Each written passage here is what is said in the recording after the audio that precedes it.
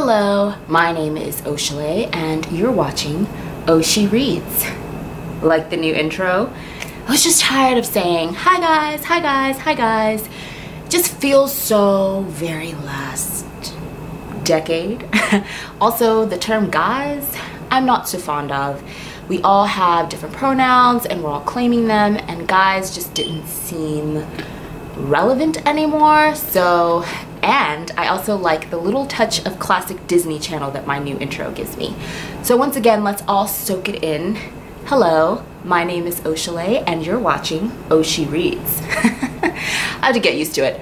But I am going to be drinking throughout this video, not an alcoholic beverage, but still, just if you see it in some of the cuts, that's what's going on. I'm gonna have it right here. And let's begin. Today's video is kind of gonna be a part 1 of a 3 series, and that is going to be a series of videos that if you've clicked on this, you already know the title, Books of the Decade. Yes, Books of the Decade. Sounds so dramatic.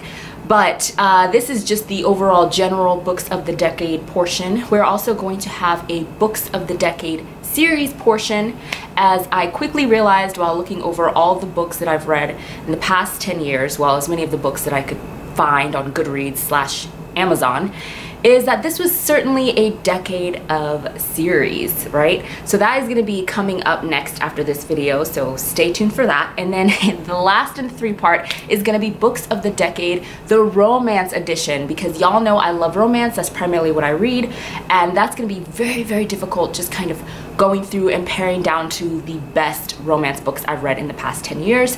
Now this decade, I am going from 2009 until 2019. As you all know, in just a few weeks, we'll be entering 2020, the roaring 20s again. A new decade will begin, and I just wanted to wrap up this decade by doing this series of videos. I felt like it would be better than doing a best books of 2019 type of thing. Now I will of course be throwing in some books I read this year. Some of them will appear in this series, so yay, killing two birds with one stone, that's the saying. And also I will try to stay away from books that I've mentioned in prior best of videos in this decade. So if I have, and I'm not very consistent on making these, but I believe I have the best books of, I want to say 2014, 15, but I will go ahead and list all of my previous best of videos in the cards and down below, so you can go check those out if you want more detail into specific years, or at least the years that I posted. But without further ado, let's jump right into this video. Just a little disclaimer before we begin: if you are looking forward to seeing a ton of serious, deep, meaningful books, this may not be the video for you. The past 10 years of my life were extremely difficult. We will call them the come-up years, if you will. So a lot of these books were lighthearted reads that really touched me and created a moment in time, if you will, that have carried me through these difficult, harrowing times. My mental health was not the best in the past decade. My financial health was not the best. My emotional and physical health at times was not the best.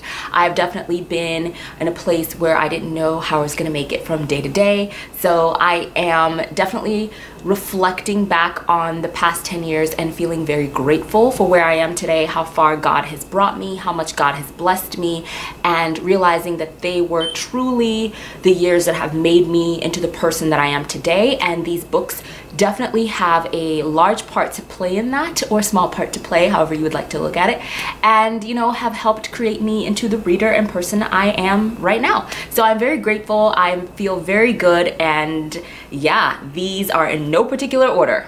First up is a book that I have discussed already on this channel several times actually, and if I do include a first book in a series in this video, that is because that is because I've either not read the rest of the series, or I have no plans to read the rest of the series, and these books do a great job of standing alone in my opinion.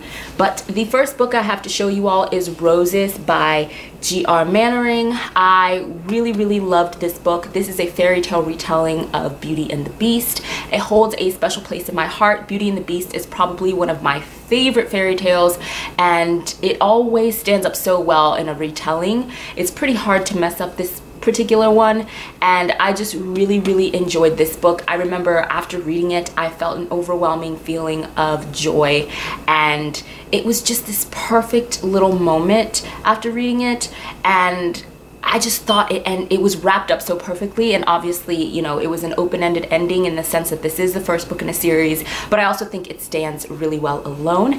And the bonus, as I've said numerous times on this channel, is GR Mannering is a fellow booktuber, and I definitely think you guys should go check out her channel. She is wonderful. And yeah, roses. The next book is following along in the same vein. I have not yet continued on with this series, but I have large plans to in this next decade, and that is Unwind by Neal Shusterman. This book was such a visceral read for me. The ideologies behind this book, the storyline, I think is absolute genius. This was my first introduction to Neal Shusterman, and I remember coming away from the story in awe at what he was able to create out of his imagination, how unique the storyline is, and how masterfully the story unfolded, and how conflicted I felt in so many scenes while reading this book. This book really challenged a lot of my ideas and really made me think, you know, for a sci-fi dystopian-ish young adult book, it really did have some deeper themes here and really caused me to really dig deep and be a little bit more introspective with some of my beliefs. So I definitely think that this book stands alone. It is the first in a series, but it stands alone brilliantly, and I highly recommend this book if you have not read Neal Shusterman yet. And I do know he has a very popular series out right now, Unscythed, I can't remember what it's called, but you guys have seen those gorgeous covers everywhere, and I think that this is a great place to start. Unwind. Next up, following in the same vein, is book one. I don't know if it's a duology or a series. I only read the first book, and I'm actually going to be holding up the second book because I do not own the first book. I ordered the second book because I had read the first book and I borrowed it from the library. So I bought the second book, but I haven't read it yet, but I'm holding it up. I know. And this is Vivian Apple at the End of the World. I'm holding up the sequel, Vivian Apple Needs a Miracle. But I will be talking about Vivian Apple at the End of the World. Are you confused yet? But Vivian Apple at the End of the World was an amazing post-apocalyptic story. And this is by Kate Coyle. It was so imaginative, so witty, so fresh, so just innovative to me. I'd never really read anything quite like it. How it managed to merge humor and this sort of hysteria, because it is the end of the world and things are falling apart very quickly, but things are also coming together for our protagonist in her life. And it's ironic that at the end of the world, she is getting to truly live for the first time. But I highly recommend at least the first book, Vivian Apple at the End of the World. I do plan on finally completing this series and finally reading Vivian Apple Needs a Miracle. And if there are any other books following this, then I will promptly pick those up as well. But I really enjoyed this. Next book I have to share with you all is a book that definitely had a cultural impact in this past decade, and it was actually even turned into a motion picture film.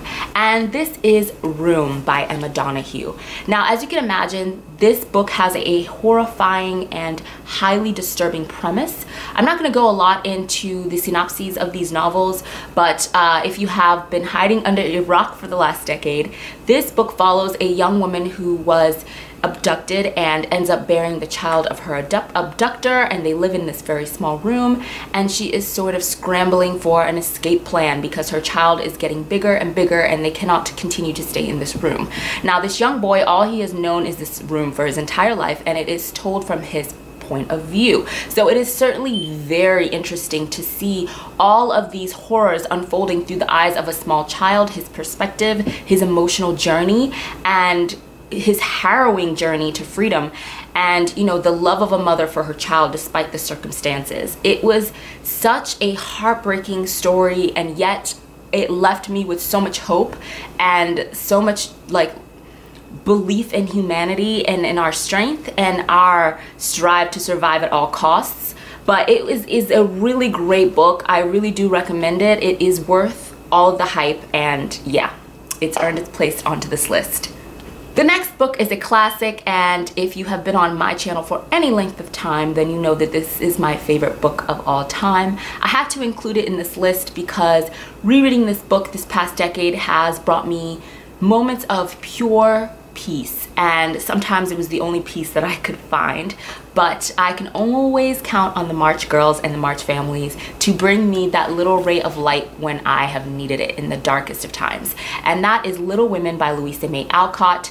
This is my newest edition that I've had for the past several years. I do plan on collecting several more editions of this novel because it is my all-time favorite, but I highly recommend that if you have not yet read Little Women, I do think that you should go ahead and pick it up. It is a very heartwarming story that follows four sisters growing up in a prevalent time in world history, and it also shows family dynamics. It shows the pressures of being a woman at this time and sort of the pressure to follow societal expectations and the consequences that come from going your own way. So I do recommend this. At the heart of it is a family story of a bond between sisters and a story of friendship, as well as a story of love. So highly recommend, and y'all know it's my favorite.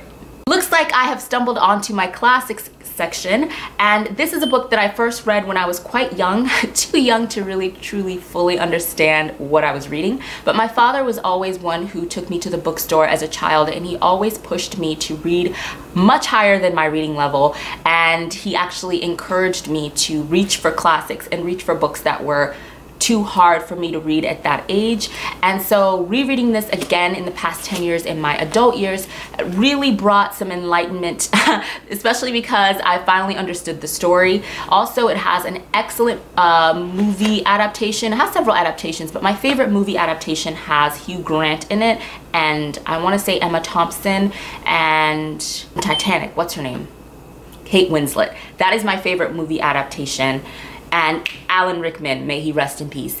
It is an amazing movie adaptation. Highly recommend you go check it out. But of course, I'm talking about Sense and Sensibility by Jane Austen, the Queen.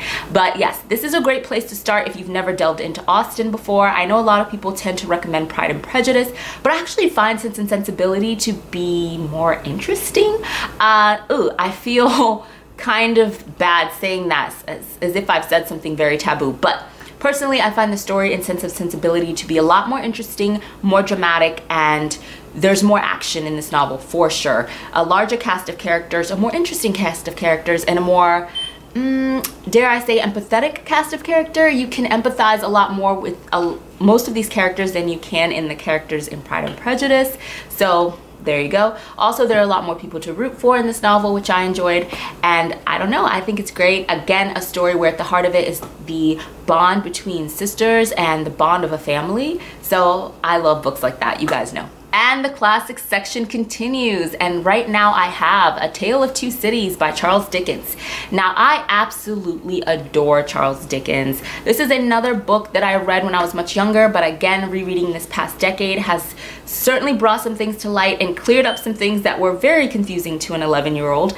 But this is a great story. It's masterfully done by Charles Dickens, and the backdrop is the French Revolution, and at the heart of the story is a story of family, sacrifice, love, revenge. Oh gosh, I could go on and on, but the bonds of family and friendship to me come to the forefront when I think about this novel, and the great sacrifices you make for those that you love. I guess we can call it unconditional love. I absolutely love this story. So many nuances, so many thoughts go through my mind. So many ideologies are challenged and fleshed out. I think Charles Dickens does an amazing job telling several character stories from several points of view and weaving it together in such a great way. So if you've never picked up a Charles Dickens novel, this is a great place to start. A lot of people do rave about Great Expectations, but A Tale of Two Cities definitely holds a special place in my heart. And continuing on is the infamous, the much revered Pride and Prejudice by, again, the Queen Jane Austen. This is a copy that I picked up in the past several months. I saw it on Amazon and I just had to have it. I'm not sure how well the camera is picking it up. It's still in its clear protective wrapping and I refuse to take it out of it, but you all can see the detail here. It's absolutely gorgeous. As you can guess, that is Elizabeth Bennet and Fitzwilliam Darcy on the cover. Yes. This edition is indeed masterful and brilliant and beautiful, and I'm so obsessed with it. I'm not going to go into the story of Pride and Prejudice because you really would have been hiding under a rock for the past 10 years if you don't know anything about this story. There are great adaptations out there. You can find them everywhere you turn around, so I'm not going to go into much detail about those, but I do highly recommend this story. It's a classic story, but rereading it as an adult, especially as a woman now in her 30s, makes me think a lot about, still to this day in 2019, soon to be 2020, the societal pressures of a woman to marry and marry well and marry up, and sort of the feeling of worthlessness that is foisted upon women by society, who once again are forced into this sort of cisgender normative story of marriage and children and home. And if you are not a woman that follows that path, how ridiculed you are and how ostracized and how people seem to value you based on those achievements only. And if you have not achieved a husband or a family, then by societal standards you are not only odd but worthless. And it's so incredibly insane to me how, you know, this story takes place across the pond in the UK a century or so ago, and you fast forward to the US and into 2019, and we still foster these ideals on women, and the pressures are just as much. The only difference is now with our freedom, we have more choices and we can have a career and we have more freedoms, but at the same time we still feel this pressure to attain this level of societal achievement, and that if we have not checked off all the boxes that society tells us we need to check off by a certain age, then we are spinsters, then we may as well get cats, then we are throwaways and worthless. And it's so crazy to me, even as a woman of Nigerian descent and as a Nigerian-American woman, I also have those pressures from my own tribal society, in my own society, in my Nigerian culture, and my very specific tribal culture, as both of my parents are from different tribes. So it's pressure thrice as much. It's just insane. But reading this as an adult, I have connected so much to Elizabeth Bennet, and once again we're here, you know. I get her now so much more than I did when I read it for the first time at 11 and for the second time at 17. Reading it in my 20s through my 30s, early 30s, I understand it so much more, the nuances, and just being older and being able to relate to the character a little bit more. And rounding out my classics section is The Great Gatsby by F. Scott Fitzgerald. I first read The Great Gatsby again as a young child. 11 was a very, very intense reading year for me.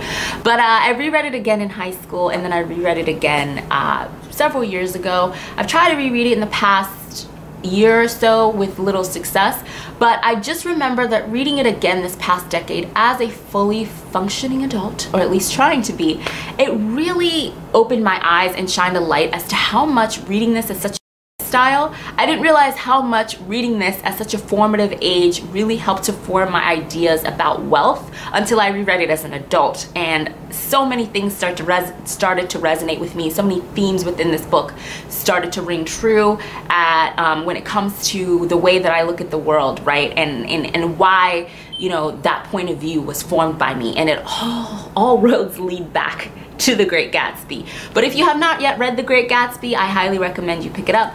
It is quite short, you know. As a kid, I thought it was so long, but that's really just because the language and how dense the story is and how much is packed into such a little package. But it's totally readable. I mean, I reread it in like a day or so, a couple hours. So yes, The Great Gatsby holds a special place in my heart. Next up, I have a book by an author that I no longer stand for, but reading this book really takes me back to when I did stand for her. And this was the first book I ever read by her, and it turned me into a believer until I became a non-believer. But this is Slammed by Colleen Hoover, and I remember the moment I read this book. Colleen Hoover is the author that really introduced me to the new adult genre. Her and the author who wrote Beautiful Disaster, her name is escaping me at the moment, but these two ladies are the ones who introduced me to the new adult genre, which has now become one of my favorites. But I remember reading Slammed and feeling so moved. I remember really engaging with the story. I remember really connecting with the female protagonist and her struggle, and really rooting for her and her love story. So I really did love this book, and it does hold a special place in my heart. And I don't know, it was sort of the beginning of a lot of things for me, and a reading direction that I decided to take in this past decade that was about new adult and contemporary. So for that, I had to add it to this list. Entering my nonfiction section, and the first book I have is the Bible. That's right, folks, the Holy Bible. I had a spiritual awakening in the year 2011, and I grew up in a Christian household, so I've been reading the Bible since I was born, basically. Since I knew how to read, I've been going to Sunday school since I could form thoughts in my brain, and I grew up in church.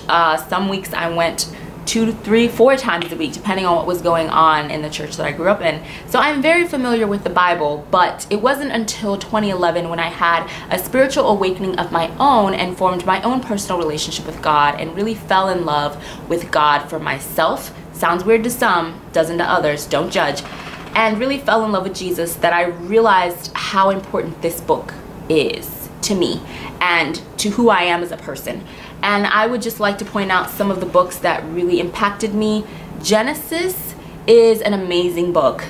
So many stories in Genesis, so many ideas and concepts that really came alive to me after I formed my own relationship with God. Also Exodus, for the same reasons.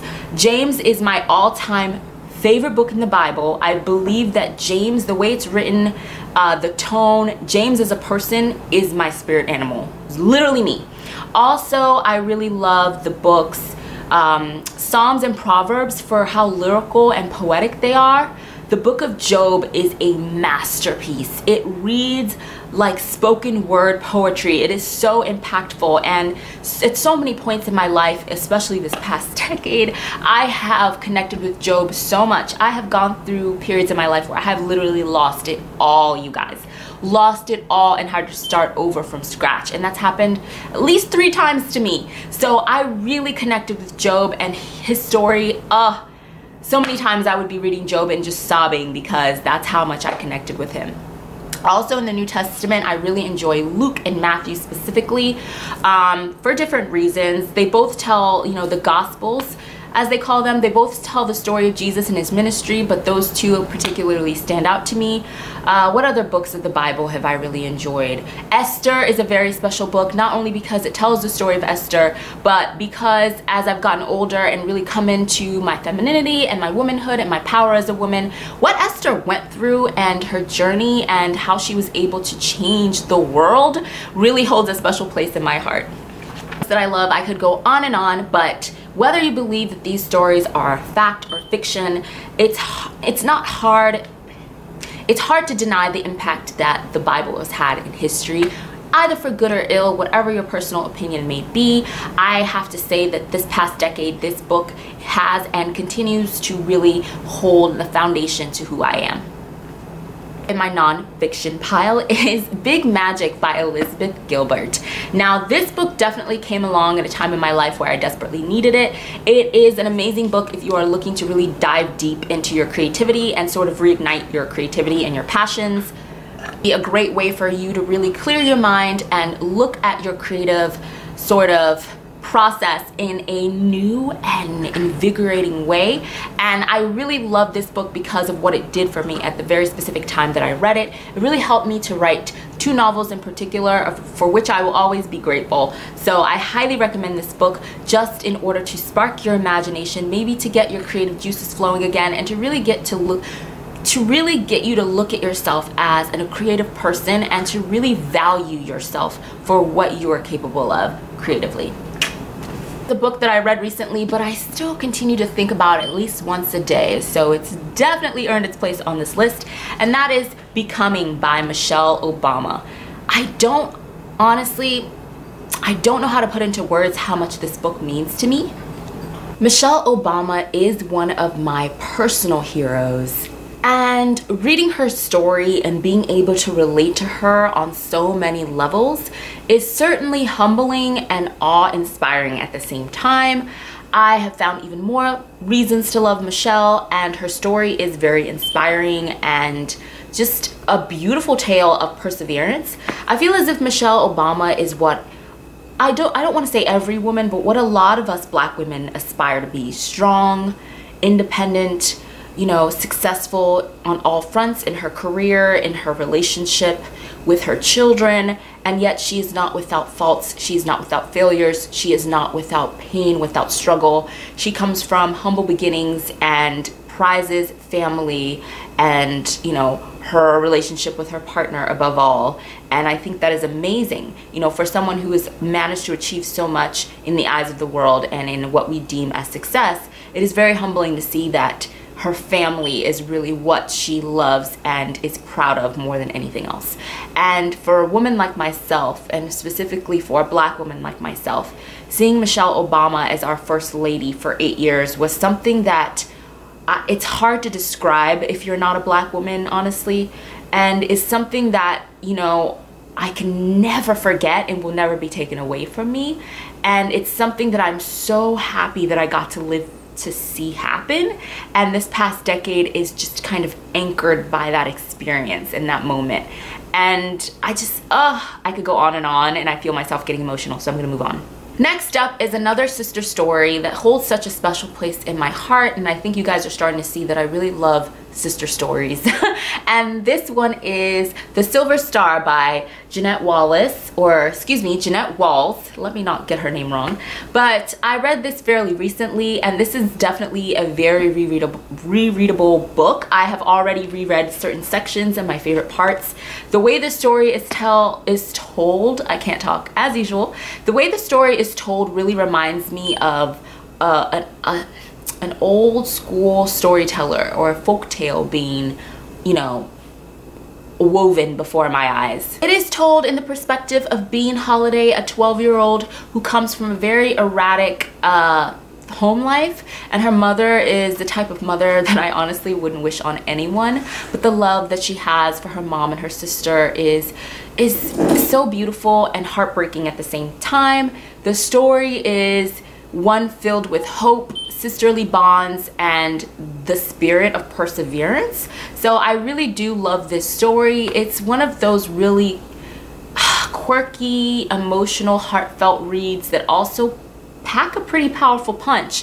You don't really realize how powerful and impactful this story is until you flip the last page, and sometimes those are the absolute best reads. It is a very straightforward and easy to read story, but again, you really don't realize the emotional impact it has until the story has ended, and I love books like that. Highly recommend this. Next up is a book that I read just a few months ago, and it's already earned its place on this list. I haven't even made my way through all of the stories. I have a few stories left, but I had to throw it onto this list because the way I feel about this book right now, without even finishing it, it's not going to change. And that is What It Means When a Man Falls from the Sky by Leslie Onyeka-Arima. And this is a Nigerian author. She was born in the UK and raised in Nigeria and tons of other places based on how often her family moved. And her voice, I cannot wait to see what else she writes. I am a fan for life. She's become an auto-buy author for me. But I will say that this book is filled with a series of short stories. Again, I will repeat, I have not made my way through the entire book. I have a little while to go, very little to go. I've been savoring it, so I have kind of been reading a short story here and there every couple of months. I first started reading this book in February, so you can imagine that I have managed to stretch it out throughout the entire year, and I will be finishing it before 2020 begins. But I will just say that these stories are heartwarming, heartbreaking, heartfelt. The lyrical prose is beautiful and masterful. The way the stories are woven together, the characters, the unique viewpoints, I could go on and on. I highly recommend this anthology of stories, if you will. And I really am excited to see what Leslie is going to write in the upcoming decade. She's got a fan for life in me. Next up, I have a book by an author that really impacted me this past decade with all of her work, but when I had to sit down and think about which one of her books to add to this list, I kept coming back to this one. This isn't even the best book that she's written in my opinion, and it's not even the most imaginative or most interesting, but it is the book that struck the strongest chord in me and that I still think about quite often, and I emotionally connected with so much that I couldn't ignore it, and that is Purple Hibiscus by Chimamanda Ngozi Adichie. And reading this book was a very emotional experience for me. I have never resonated with a family story so much, and with a shared family experience so much. And the protagonist in this book, she and I could have been twins. It seemed as if we lived the same lifetimes, but in different worlds. Hers is fictional, mine was reality. Our childhoods were so eerily similar in so many ways that it actually was quite traumatic for me to read this book, and there were so many triggers in here for me, but at the same time, I'm so glad that I did read this book. It helped me to unpack a lot of hurt and baggage that I carried around with me from childhood, and it really helped me to see another character kind of live through some of the horrors that I'd lived through myself. I know that's really, really horrible to say and yet also raw and very honest, but I'm just keeping it real with you guys. Reading this book was definitely a cathartic experience, and I will never forget this moment for the rest of my life. For as long as I live, this book will hold a very special place in my heart. And it's very, very good, so go pick it up. Next up, I have another book that recently came out, another anthology of stories, and this is Well-Read Black Girl by Glory Edom. And this book is filled with stories written by authors that I admire, storytellers and creatives that I admire. Glory, edited it together, and she also has her own story in here. She is the founder of the Well-Read Black Girl book club, and I had to add this because her existence, in the sense of her creative existence and her ability to have this book out, is a cultural moment, you guys. It is a cultural moment, and it speaks to the power of social media, because the Well-Read Black Girl book club is a very prominent book club that gained popularity and traction because of social media, the power of social media. And now it has really taken off, and it has become a business of sorts, and it's become a networking tool, and it's become a gateway to which she was able to have an anthology with lots of other powerful, amazing Black female authors who are and creators who were able to contribute to this with their own stories and their own voices. This is very impressive. This is amazing what she's created, and I stand behind it wholeheartedly. I am excited to watch Glory's career as it unfolds and expands, and to see what moves she makes creatively and what else she manages to put out and get behind.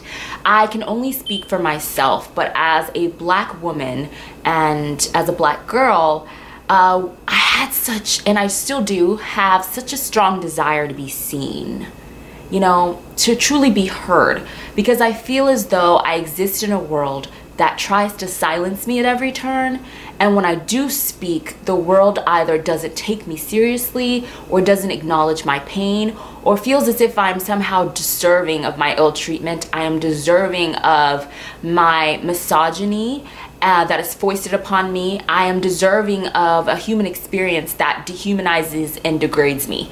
I feel as though as a Black woman, I am delegated to a space of being used, right? Being used either as a mule or a servant, or a source to draw strength from, a place to leech from creatively, to leech from culturally, to borrow without giving back, to sort of siphon from without pouring back into. I'm seen as a sort of source of power to take from and not to help or give back to. So I don't know how many other Black women feel this way, and young Black girls, but it's something that I've found very hard to put words to almost my entire life, until I've continued to educate myself and speak to other Black women across all backgrounds, ethnicities, across the diaspora, and we all have a similar feeling of sometimes helplessness. We feel powerful and yet helpless at the same time. And the helplessness comes from the way that we are seen by the world and the way that we are treated at times by others and the way that we are pushed down and, you know, forced to be silent. And I feel as though a movement is growing of Black women who are standing up in their power, of Black souls and beings who are coming into their power and saying enough is enough, and we're here, and we're powerful, and we're strong, and we deserve this moment. We deserve to be seen, to be heard. Our stories need to be told, and we're important, and we matter, and our experiences matter. We're not always strong. We're not always Black girl magic, right? We're also human and vulnerable and soft and beautiful and strong and everything all at once. So I say all that to say that this is very important, and I support this, and I support everything like this. Next up is a book that I have mentioned before, but I had to throw it in here, and this is Little Bee by Chris Cleave. I'm not going to go into too much detail on it. I have already talked about this in a video I made fairly recently, so I will link that. But Chris Cleave is an amazing writer, and this book really touched me, and I read it at the perfect time in life. Don't you just love books like that? And so it just will always hold a special place in my heart. Next up, I have a book that I really should have added to the romance section, but I do feel that it belongs here as well because it is so much bigger than a romantic story. And this is Before We Were Strangers by Renee Carlino. This is another book that I read at a perfect time. I read it when I was yearning so desperately to move back to New York City. For those of you who may not know, I used to live in New York. It's kind of where I spent the most of this past, well, half of this past decade. I won't say most, half. And where I spent a lot of my formative years, where I went to college and really became the foundation of who I am today, I would say. New York City will always be home to me. It holds such a special place in my heart, and this book not only was a love story between two human beings, but really a love story to New York City, which I loved. And I really needed it, you know, because I was making plans to move back, and those plans kept falling through until I finally realized that God just didn't want me to move back, and I belong exactly where I am, right? I'm at the perfect place at the perfect time, and everything is happening according to plan. But I still love New York, and I really love the feeling this book gave me, and I love a well-told second chance love story. So there you go. Now, I would be remiss, in a very, very, very negligent way, if I did not add this book to the list. It's not a personal favorite read of mine, but it is a very important read, and it definitely holds a cultural moment in this decade, and that is, dun dun dun dun, The Hate U Give by Angie Thomas. Now, I'm not going to go into too much detail because this book is everywhere. I believe it's still on the New York Times bestseller list. Angie, you doing it, girl. But what I will say about this book is something that people are often, well, I shouldn't say people, something that Black people are often uncomfortable to mention, but I feel like it needs to be mentioned. And every time I do talk to a Black booktuber creator on this space, we do have the same thoughts on this. So I feel very confident in stating this. But I do feel that if you are not a Black person, that sounded so proper. But if you're not Black and this is your favorite book or one of your favorite books, I do think you need to unpack why that is and really dig deep into kind of coming to terms as to why this is your favorite book or one of your favorite books, but, you know, let's say Children of Blood and Bone is not. Children of Blood and Bone doesn't make your list, but this does. Yes, this is a very important book. Yes, this book is very educational for many of you and opens your eyes. For me, this is a reality. For me and many other Black people living in America or even abroad, this is a reality, and it's something that we have to live with every day.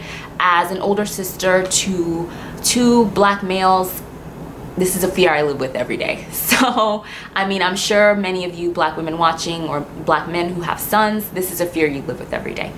So I will just say that if you are not Black and this is one of your favorite books and another book starring Black characters who are, you know, in a fantasy world or on a fantasy adventure or in a sci-fi world, any other world where there isn't something traumatic going on or something that is heaping abuse and danger upon Black bodies is not going on, you may not be reading books like that anyway, which is also something else to examine.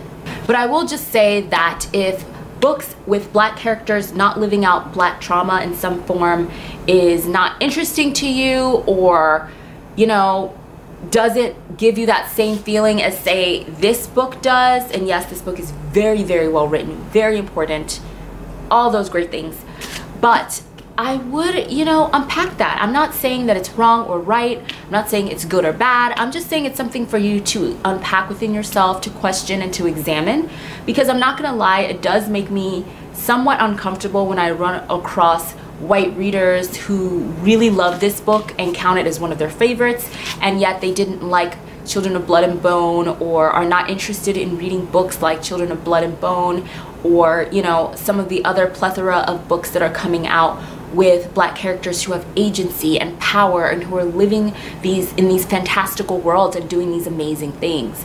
I would just say that Black bodies are not just for consumption when they're in a state of trauma or abuse, and Black stories are not just for consumption when they're in a state of trauma or abuse.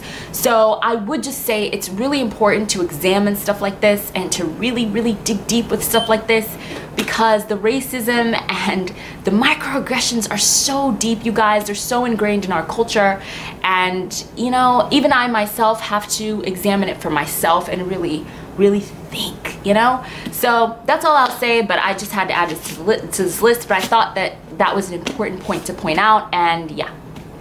Another book I want to talk about is a book I read in a day and deeply touched me, and I just love, and that's This Song Will Save Your Life by Leela Sales. I really want to reread it soon, but this book saved me at a time in my life when I was working a sucky job and I needed an escape, and the job paid very well, but it was just, it was awful. I hated being there, I hated the environment, and so every day I would take a book to read, and I managed to read this book in an entire day at work, and I just remember it gave me a much needed escape, and not only is it a beautiful story told well and fairly short, it just really was there for me at a time when I really needed it, and I highly recommend it.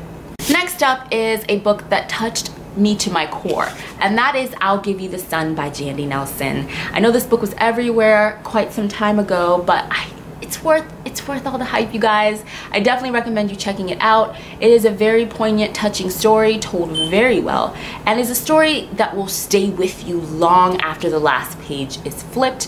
Those are some of my favorite tales, and it's very, very deserving of this American Library Association of Excellence in Young Literature Award. I think this one is called the Prince Award. It's very, very deserving of this Prince Award. Please go read this book. It's so good, you guys. I love it. It's one of my favorite books in the young adult genre, in the contemporary young adult genre. It's worth it. It's so good. Go pick it up. Next up, I have two books by an author that has quickly become one of my favorites. I stand for her so hard, and I'm so excited for her new release, which will be coming out in 2020. So I will hold up both books at the same time. That is my girl Elizabeth Acevedo. We have The Poet X, and we also have With the Fire on High. I'm not gonna lie, I do like With the Fire on High just a smidge more than The Poet X. I know, it sounds so crazy to say because most people are the opposite. They prefer The Poet X, but I am not the hugest fan of, you know, poetry and what is this called? Written word, spoken word poetry is not really, I love it in the sense that I like to go listen to it, but reading it is a little bit different. I will say that I did listen to the audiobook, and I kind of wish I listened to the audiobook the first go round, because it brings the words to life, and I think that I would have had a completely different experience if I had listened to the audiobook the first go round. But I'm rereading it now with the audiobook, and it is a completely different experience, and Elizabeth Acevedo has an amazing voice. She tells these really powerful, important stories about Afro-Latinx women and young girls, and I think it's so important, and she's just beautiful in the way that her mind works, and her creativity and her storytelling ability. Her writing, of course, is A1, and I just love her, and her speaking voice is so melodic, I don't know, and soothing. I really enjoy listening to her read her own stories out loud, it just adds something really special to the experience, and I don't think I'll ever read another one of her books without purchasing the audiobooks because she reads her own stories so well. But yes, Elizabeth Acevedo is bae. Her books are very important and very well written, just brilliant work, and yeah, I love her, and I cannot wait to see how much more joy she brings into this next decade of my life. The next book is by one of my absolute favorite authors, and all of her other books that I really love are series, so you will see her very heavily featured in my series portion. But this is The Coldest Girl in Cold Town by Holly Black, and I really need to reread this book. I say it very often whenever I speak of this book, but it has one of the best opening scenes in a young adult novel I have ever read. It is just so good, and it draws you in immediately into the story, and things definitely take off pretty damn quickly and escalate, and you just can't wait to see how it all ends. She wraps it up beautifully. I am a sucker for a vampire story. Ever since I grew up watching Buffy the Vampire Slayer, I have been a sucker for a vampire plot, okay? I love the Vampire Diaries and its various spin-offs, so anything vampire and I'm there. But yes, I loved this book, and I love almost everything, actually pretty much everything that Holly Black has written that I've read, I've loved, so I had to add this to my list because it is brilliant. It is a standalone, which is like almost unheard of, and I think you gotta go check it out if you haven't already. Now, this book is sort of, I don't know, I picked it because at a certain point in time in my reading life, especially after starting BookTube, Rainbow Rowell really meant a lot to me in the terms of I really enjoyed her work, and I own almost all of her books.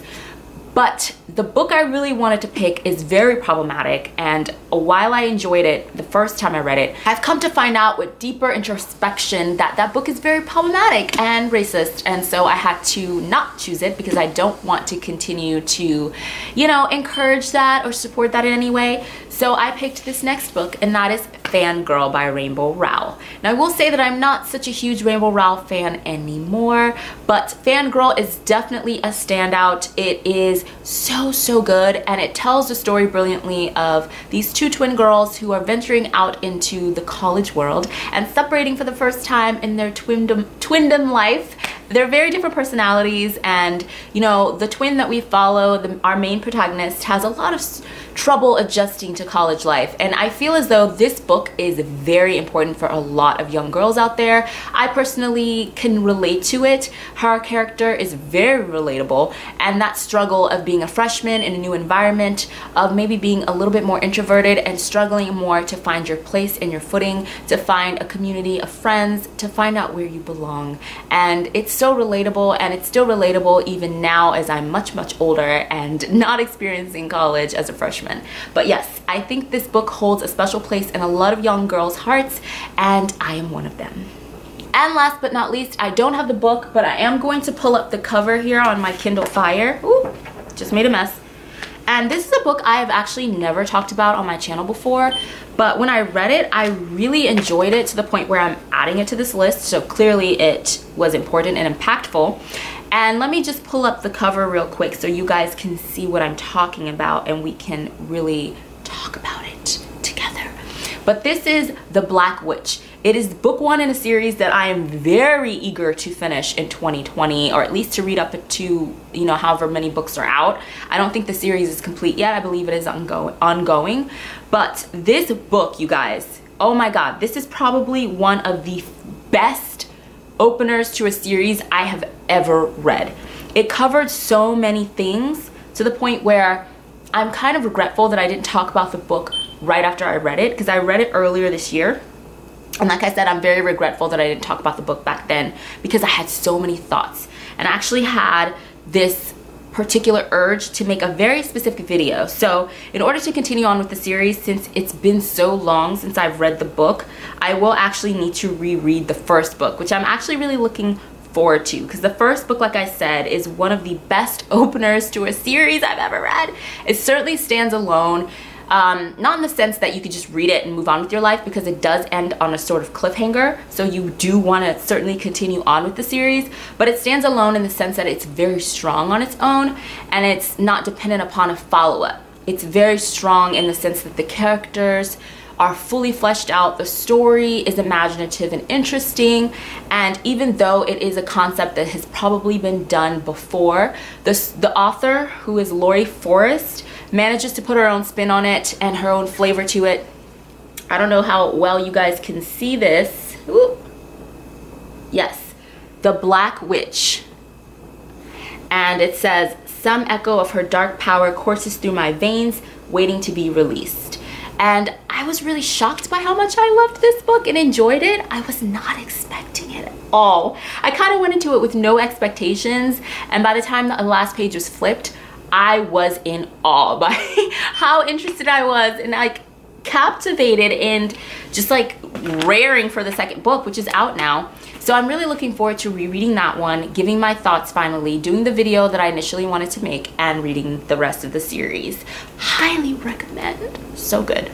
And that concludes my Books of the Decade general fiction section. I will catch you guys in my Books of the Decade series and Books of the Decade romance portions that will be going up shortly. And I hope you are having a good day or night wherever you are. Mwah! Bye guys. See you next time. Bye.